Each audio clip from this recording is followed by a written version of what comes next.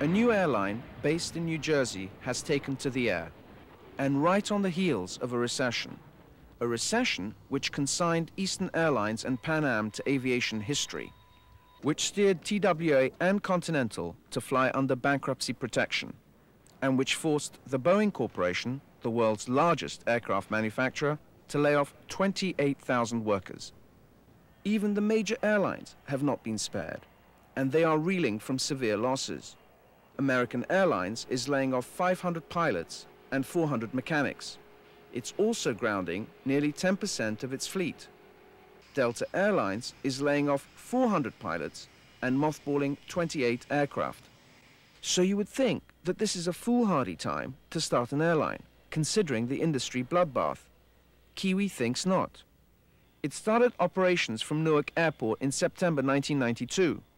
With a fleet of 4 Boeing 727 aircraft leased from Lufthansa, Kiwi flies to only 3 destinations: Atlanta, Orlando, and Chicago Midway. What does Kiwi think it can do right, where these industry giants failed? So that would be for how many now? One strategy is price.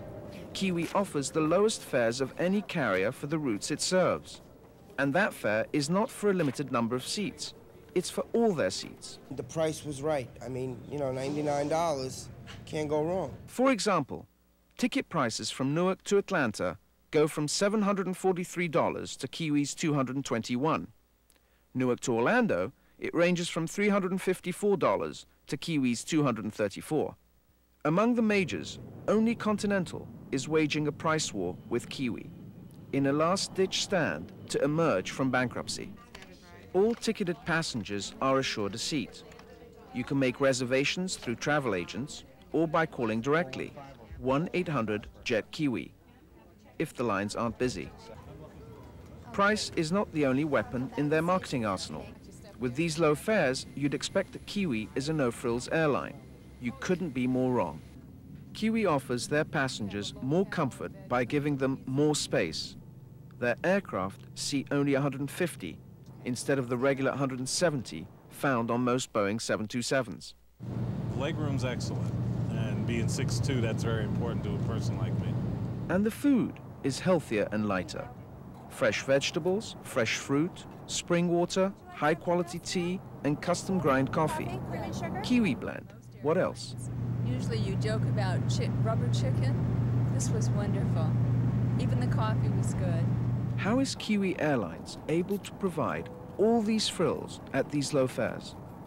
Well, airline experts point out 3 major factors. The first factor is that there is a large supply of labor.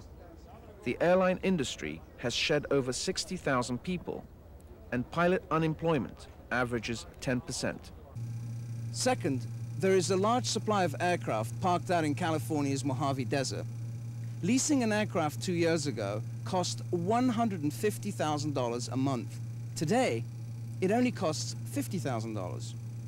Third, the major carriers like US Air, United, American, and Delta are burdened by enormous losses. Losses that will not fly away without cost-cutting and new industry alliances. Another asset is its labor pool, many of whom come from airlines that fly no longer. Kiwi requires its employees to invest in the shares of its company, a form of mutual commitment. Well, I've invested $5,000, and my husband, who's a pilot, has invested $50,000, so altogether our family has invested $55,000. All employees had to come in with a $5,000 contribution to the company. It's taken out of our pay over a 3-year period, and it's actually to purchase stock in the company. Kiwi's management and employees have an average of 20 years of airline experience. The Kiwi bird is their mascot because many of them were flightless birds from airlines that were grounded under deregulation. Robert Iverson, Kiwi's chief executive and a former Eastern Airlines pilot, has a plan.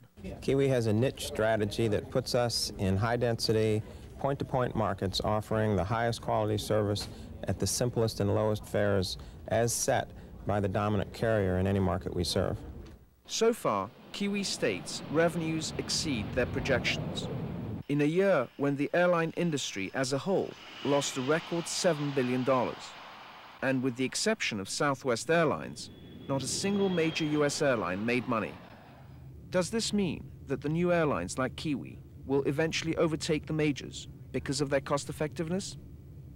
Steve Smith of Delta's District Marketing Office in Manhattan does not see regional carriers like Kiwi as a threat. On the contrary, he says that commuter or niche airlines, by serving smaller cities, feed passengers to the hubs of the major airlines. What we have is 5 agreements with what you could call niche or regional carriers. ASA out of Atlanta and Dallas that feed our hubs. SkyWest that feeds our Salt Lake City and LA hubs. And these carriers all provide a very important service for us. Over the last 2 years, 42 airlines have applied to the Federal Transportation Department for operating certificates. 15 have been approved. But is this a new phenomenon for the airline industry?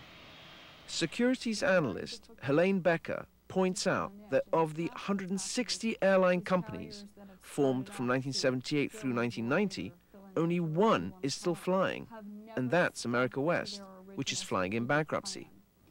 And if the new carriers like Kiwi and Reno Air, Family Air, Skybus, to name a few, stick to their strategic plan, perhaps even emulate somebody like Southwest Airlines, which has been a successful carrier, then they have a good chance at survival. The writing is clearly on the wall. Kiwi Airlines had better stay in niche markets and make some airtight alliances with the majors, or it will become flightless. Flightless like the Kiwi bird. George Jerjian reporting.